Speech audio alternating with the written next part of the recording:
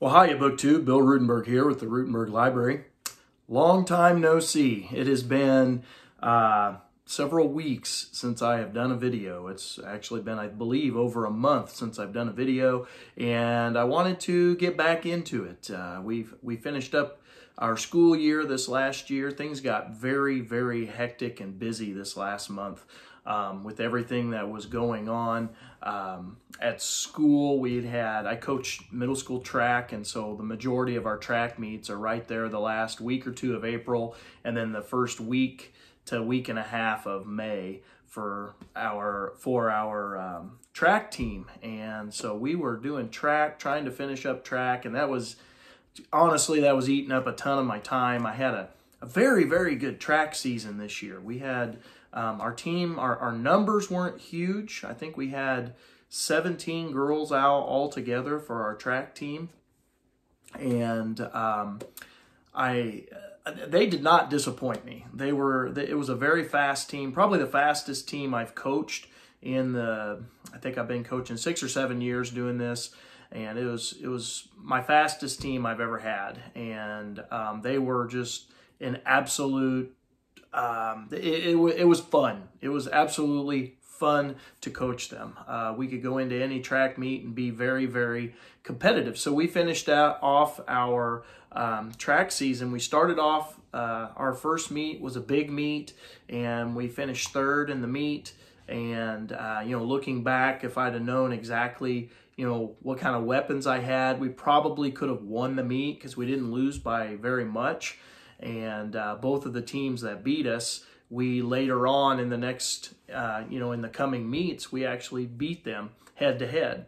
And so, we got third in that first meet, but then the next 4 meets in a row, we won every one of the meets. And that was absolutely awesome. One of those was our conference meet. One of those was our home meet, which we hadn't won. When I was looking in the trophy case, I don't think we'd won our home meet in 20 years. And so we won our home meet, and that was really just, it's a big meet. So that was a thrill. And again, we won 4 meets in a row. That was absolutely awesome. Then we went into one of our meets where the girls were really wanting to try to set some team records, some school records in a couple events. And so we kind of switched things around, and we weren't able to do that. We set 2 records throughout the school year. We broke our 100-meter hurdle record, and then we beat our distance medley, our 1,600-meter distance medley team, where I know not all states have the medley relays, but your first girl runs a 200, then the next one a 200, then the next one a 400, then the next one an 800, and we beat our school record by 12 seconds, and so that was an absolute thrill. And we had several other events where we were right there, really, really close to breaking our school record. We just, some little hiccup happened and we weren't able to do that. But in that meet where we went after records, we got 3rd place. And then we went into the very last meet of the year, which is a little bit bigger meet. And we faced some schools that we don't normally face. And a couple of them are just, they're buzzsaws when it comes to track. They're really, really good. And we got 3rd in that meet as well. The 2 buzzsaws beat us, and no matter how I arranged the events and the girls in the events, there's no way we could have caught them. So I was very, very tickled with how our track season ended. We also had, of course, the end of the school year, which, like I said, ended last week. And we had to bring all kinds of things that we were doing at school, kind of bring them to a close. And if you've never been in the classroom before, you're not a teacher, you probably might not understand the pressure that we get under to get things wrapped up, bring it to a conclusion, get finals, tests done, and then in the middle of all of that, we've got, middle school awards ceremony. We've got, we're taking a field trip here. We're going to put career day here. We're going to put, all these little end of the year activities that sometimes you tend to forget them, and then they kind of pop up on you, and it causes you to have to rearrange your whole calendar. And so anyway, we had all that going, and and I started umpiring at the end of May, and life was just very, very busy. So I haven't done a video. I've been doing reading. I've been getting some reading done, but I just haven't done a video yet. So I thought I would come to you with a video. I might wait one more day and do a. I know I have a tag I want to do tomorrow, and then I need to do an end of May wrap up. I need to do a June on the Range TBR, or not TBR, but a pile of possibilities for June on the Range, because I collected a whole bunch of those books. I need to talk about Historathon, which I kind of put on pause here these last 2 months, because I was wrapping up stuff from the first quarter, and then I just got so busy with life. I haven't even started a second quarter book, and now I'm questioning myself on whether if I'm going to start a second quarter book. I'm not sure. I might, but I'm not 100% sure on that. But I know I'm going to kick it in gear during third quarter for Historathon. So don't think I've bailed on that. I have not bailed. I've just gone silent. But anyway, I got a lot of stuff I want to talk to you about, a lot of stuff I want to share with you with the library, and just very excited to be back. So let's talk about stuff that I did get read this last week. So the book that I finished up just yesterday was The Sand Creek Massacre by Stan Hoig. And this is a short little novel about basically the Indian Wars going on out in Colorado and Nebraska, maybe a little bit into Wyoming and Kansas. So it's a little bit all over the place in that region, because it all led up to the event of the Sand Creek Massacre. And this book was a pretty good little overview of everything that was going on. I thought it was actually really nice to read alongside the James Michener novel that I read, Centennial, which talked about everything that was going on in this book. And I thought that was, they were a really good hand-in-hand combo. I wish I would have read it a little bit closer to that time, but that was not humanly possible because I just picked this up like 2 weeks ago. But thoroughly enjoyed this. I mean, it's a sad, sad moment in American history, so I don't enjoy it from that standpoint. But, you know, it added to my overall knowledge of what was going on out in Colorado and the surrounding area, dealing with the military and the Native Americans that were living in the area. So, good book. If you are, I don't know that I would recommend it to a beginner in history, but definitely something I would recommend to somebody who is familiar with the Indian Wars of the West. So, got that finished yesterday. And then the other books that I've been working on over the last week or two, I had started this one earlier in the year, returned it to the library because life got busy, and then I grabbed it like 2 days before school is out, and I've been reading on it again. And it's Stephen King's Christine, and it's all about a 1958, oh goodness, what is the name of the car? It's a 1958, and of course I won't remember.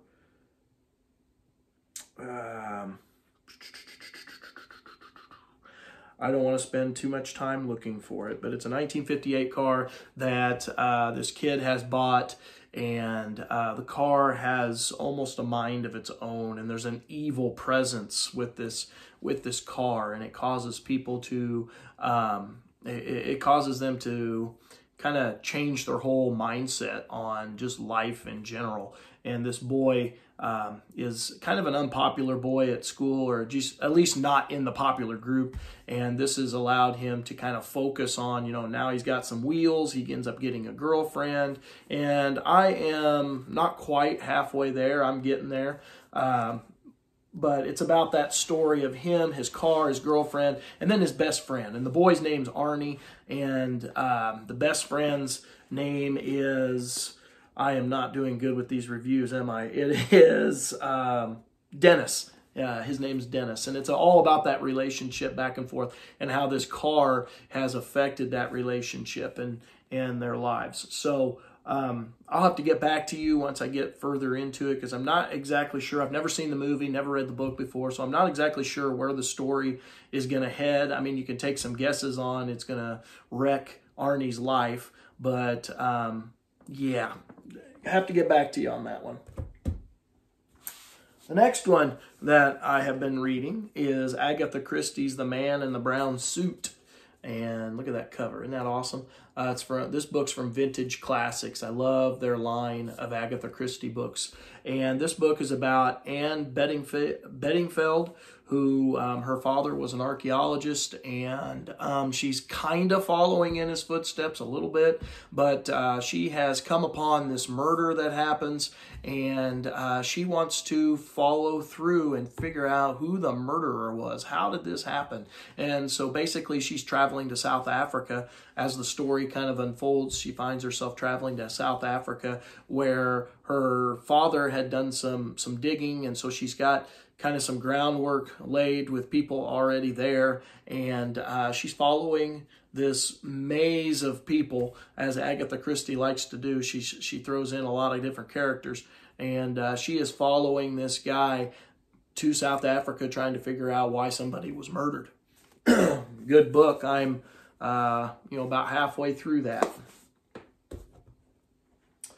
I have been reading a biography, So Help Me God, by Mike Pence. This is something that my in-laws had gave me for Christmas, and I'm not super far into it. What am I, 87 pages into almost a 500-page book, but it is just to the point of, they had just had 9/11, and it's talking about No Child Left Behind and Mike Pence's stance on that.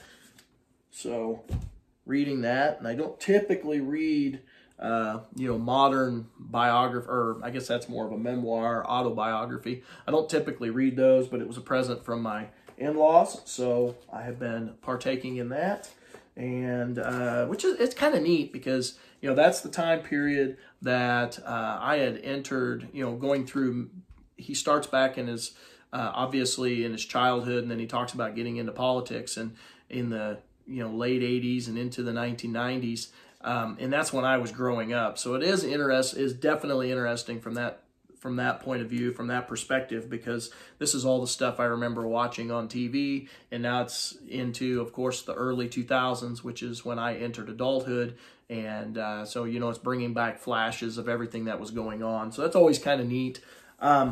Now, the next baseball book for the opening day project that I had started, I had planned to read a baseball book for every day, or excuse me, not every day, that'd be a lot of baseball books, for every month of the baseball season. And so far, I have read March, April, May, and I am reading my second book for May, and this is the Sporting News Selects Baseball's 100 Greatest Players. It's the second edition, forward by Roger Clemens, but I'm thoroughly enjoying this. It's basically, if you just kind of open up, I'll just randomly open up. There's Bill Dickey, Willie McCovey. It's just got a 2-page spread here. I'll keep it on George Brett because I'm a Kansas City Royals fan. But it's got a 2-page spread on each of the 100 greatest players selected by the Sporting News. And, it's not a lot. It's a couple, 3 paragraphs basically about each player, what they meant as individual players, what they meant during their time period, and then their, a little bit about, just the legacy that they've left behind as a ball player. And just really enjoying that. It's kind of an in-betweener. It's not necessarily one of my monthly books that I'm going to read. It was one that my mother-in-law had picked up for me. Actually, her sister picked it up at a Goodwill and had given it to her to give to me, and I'm really enjoying it. It's got wonderful, wonderful photography, and it's just a nice little snippet of each of these 100 greatest players' lives in baseball. And of course, being a baseball fan, I absolutely love that. The next book that I started earlier in the year, got sidetracked, put it down, and I wanted to wait until I had time to really dig into it and enjoy it. And I'm about ready to pick it back up. Probably will put it in the stack of books I'm reading for tomorrow morning. Maybe I'll read it a little bit this afternoon in the middle of my honey-do list. I got some things I got to get done around the house. We're scraping and painting the back privacy fence that we've got that I built several years ago. And so we got to get that thing repainted. It's been kind of peeling because of time. And so I got to get that done. But in between those jobs, also got to get the garden going because I haven't got that planted yet. But anyway, in between those jobs, I'm going to pick back up. And then there was Light, Abraham Lincoln and the American Struggle by John Meacham. Thoroughly enjoyed when I got started. I did not get hardly, I'm 24 pages in. So I'm not anything to brag about. I'm not very far into it, but I enjoyed it. I always enjoy John Meacham. He's a good writer, very easy to understand and follow. I had let a colleague at work. She was doing they were doing a group read and in her book club that she's in, and this was the book, and I'd let her borrow this, and when I got it back, she was just gushing over it and how good it was and everything. So I wanted to pick this back up. So that's going to be one I'm going to start this week to go along with all the other ones that I'm reading. With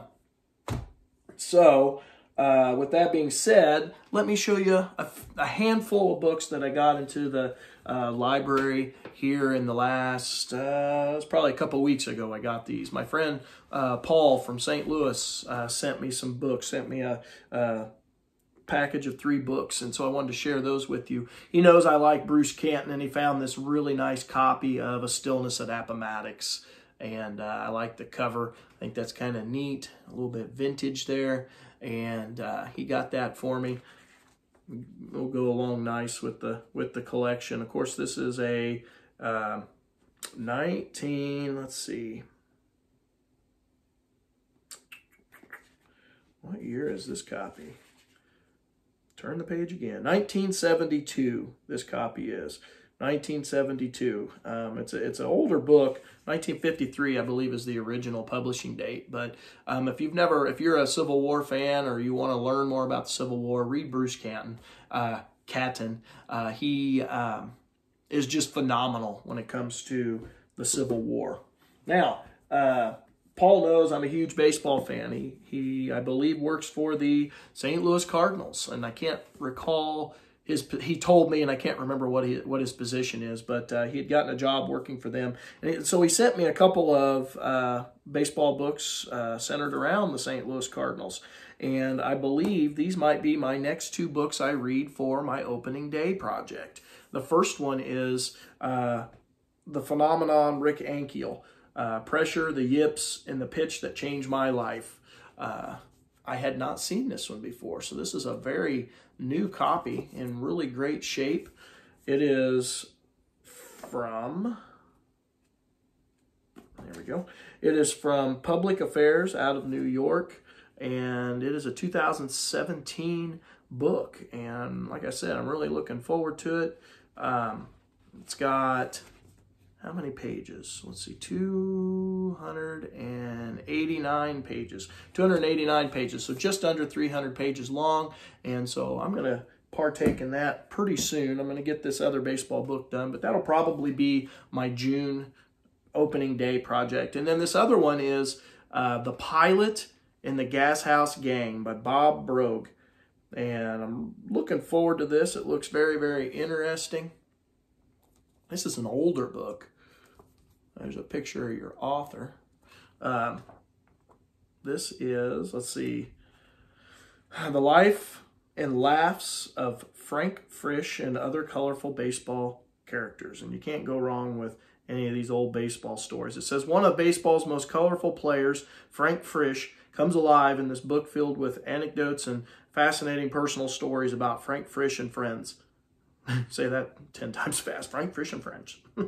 The book traces Frankie's career from his early days as a spark plug for the New York Giants to his days as the pilot light who ignited the old gas house gang of the St. Louis Cardinal baseball team during the 30s. Many of Frisch's contemporaries, baseball's big names, are revealed in these 18 chapters which celebrate baseball's most glorious and fun-filled days. And this comes from the Bethany Press, and it's out of St. Louis, and it is 1980, it looks like, 1980.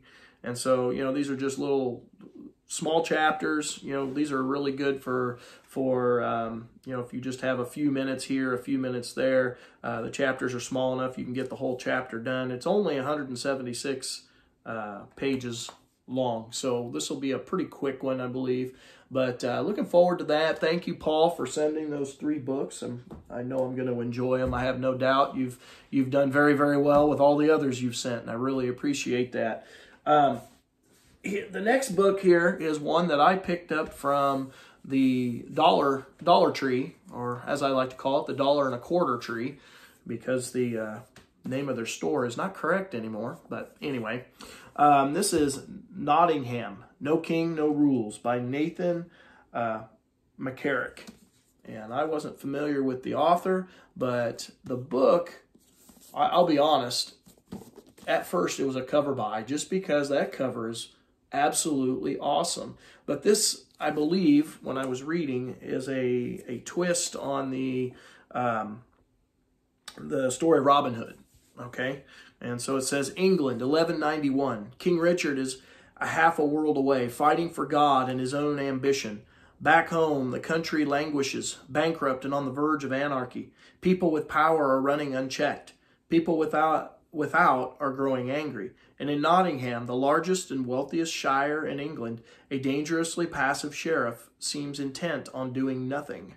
As the leaves turn gold in the Sherwood forest, the lives of 6 people, Arable, a servant girl with a secret, Robin and William, soldiers running from their pasts, Marion, a noblewoman working for change, Guy of Gisborne, a beleaguered guard captain, and Elena Gamwell, a brash, ambitious thief, become intertwined, and a strange story begins to spread.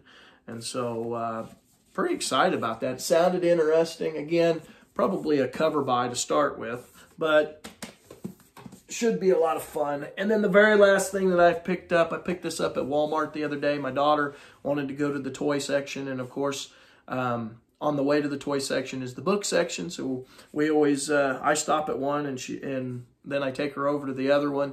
And so I noticed on the shelf the new American History magazine for this month. This is the summer 2023 edition. All Men Are Created Equal. A rare scrapbook reveals Lincoln's early views on slavery, which I don't know that that's really going to tell me, you know, anything I haven't heard before, but it goes well with my Lincoln collection, and I can always use another American History magazine because I love their articles. But anyway, I hope everybody's doing well. Again, I haven't posted anything for over a month, and so I thought it was time. Maybe I should try to get a video uploaded. So here we are. If you've read any of these books, let me know what you think. Did we do okay?